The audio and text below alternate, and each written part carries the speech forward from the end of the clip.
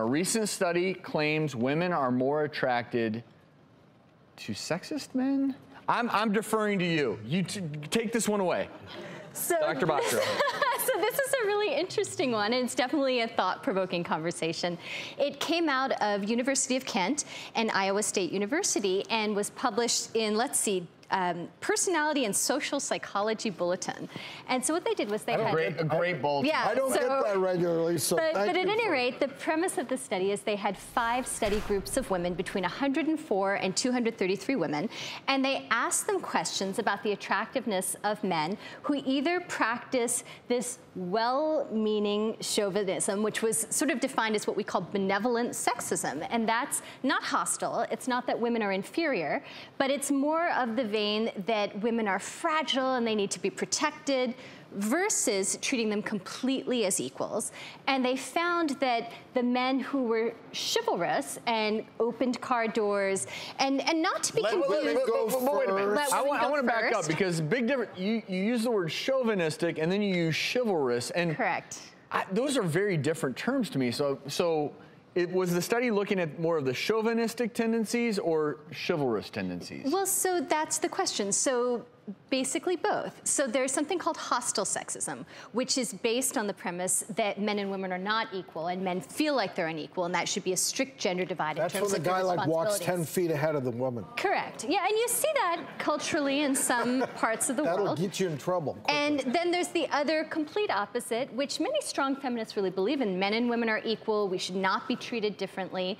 And then there's this sort of well-meaning, which means sort of kind and benevolent. Like, they're not doing it because they think women are inferior. They just think that they need to be taken care of. They're a little bit fragile. Let me carry that bag for Correct. you. Let me carry that suitcase. Let me put that up for you. Let me whatever. So the interesting finding from the study is that even strong feminists who self-identify men and women are equal consistently rated the men who had this well-meaning sexism as more attractive, time after time.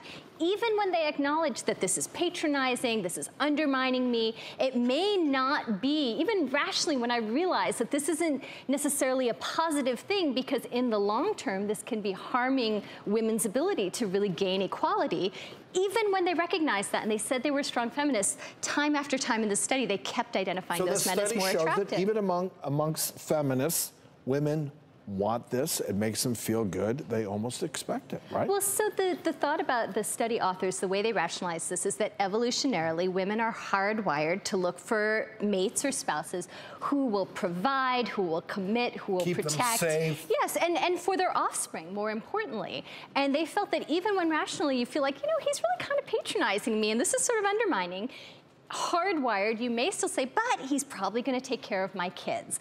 And so somehow you still, in a way that even when rationally you know may not be the best thing for women's rights, you still identify that as a positive trait. It just supports that we are hardwired in a way. You may not realize it, but there are things going inside men and women that you expect, that you want to have happen to preserve the species or preserve a relationship, protect their kids, etc.